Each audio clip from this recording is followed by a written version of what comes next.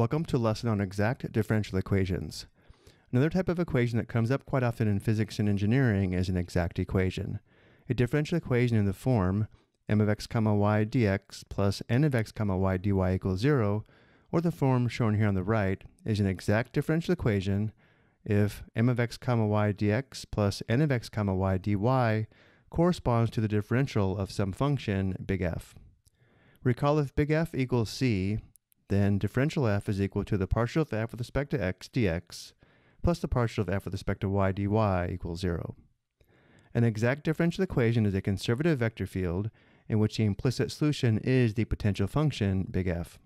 To test for an exact differential equation, we check to see if the partial of m with respect to y equals the partial of n with respect to x. To solve an exact differential equation, we need to find big F, called the potential function. To do this, we solve the following system of equations. The partial of f with respect to x equals m, and the partial of f with respect to y equals n. We can see where these equations come from by comparing differential f and the differential equation. Notice the partial of f with respect to x must equal m, and the partial of f with respect to y must equal n. And the solution will be the equations big F of x comma y equals c. Let's look at some examples. We're asked to find the general solution to 2x plus 2y dy dx equals 0. Let's first write the differential equation in differential form. We can think of multiplying both sides by dx, which gives us 2x dx plus 2y dy equals 0. In this form, notice m of x comma y is equal to 2x, and n of x comma y equals 2y. Next, we check for exactness by checking to see if the partial of m with respect to y equals the partial of n with respect to x. The partial of m with respect to y is the derivative of 2x with respect to y, treating x as a constant. The partial of m with respect to y is 0, and the partial of n with respect to x is the derivative of 2y with respect to x, which is also 0. Because the partials are equal, we do have an exact differential equation, which means now we need to find big F of x comma y equals c such that the partial of f with respect to x equals m, and the partial of f with respect to y equals n. We can start with either equation. Let's start with the first equation. If we integrate both sides of the equation with respect to x, we can recover most of the function big F, but remember when determining the partial of f with respect to x, we treat y as a constant, and therefore when integrating, instead of having a constant c, we'll have a function of y. So integrating both sides of the first equation with respect to x, we have big F of x comma y equals the integral of 2x dx. Integrating 2x with respect to x, we have 2 times x squared divided by 2, or x squared, and then again, not plus a constant, but plus a function of y because we integrated the partial of f with respect to x. And now we'll use the second equation to recover all of the function big F. Well, if we now know big F is equal to x squared plus a of y, if we differentiate big F with respect to y, we differentiate x squared plus a of y with respect to y, treating x as a constant, which gives us 0 plus a prime of y, which must equal n of x comma y, which we know is 2y.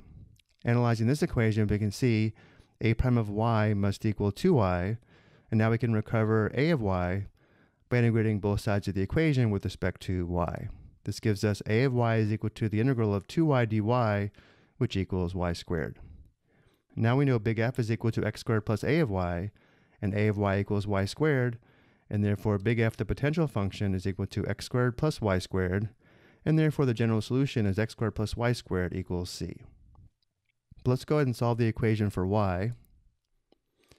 We first subtract x squared on both sides, and then we take the square root of both sides of the equation and include a plus or minus, giving us the solutions y equals the principal square root of the quantity c minus x squared, or y equals negative square root of the quantity c minus x squared. Remember, the solution to a differential equation needs to be a function. Let's look at a second example. Here we have an initial value problem. Let's first write the differential equation in differential form. We can think of cross multiplying, which gives us the quantity x minus 1 dy equals the quantity negative 2x minus y dx. And now setting the equation equal to 0, we add the quantity 2x plus y dx to both sides of the equation, which gives us the quantity 2x plus y dx plus the quantity x minus 1 dy equals 0. Now that we have the differential equation in this form, notice m of x comma y equals 2x plus y, n of x comma y equals x minus 1. Next, we check for exactness by checking to see if the partial of n with respect to y equals the partial of n with respect to x. The partial of n with respect to y is the derivative of 2x plus y with respect to y, treating x as a constant, which gives us 1.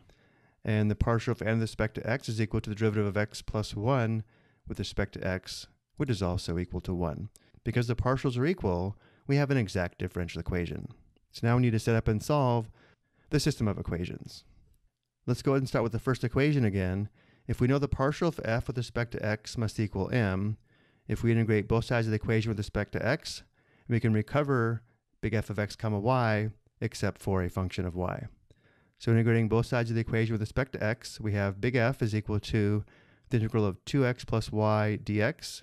Integrating with respect to x, we have x squared plus xy, and then plus a function of y. And now we'll use the second equation to recover all of big F.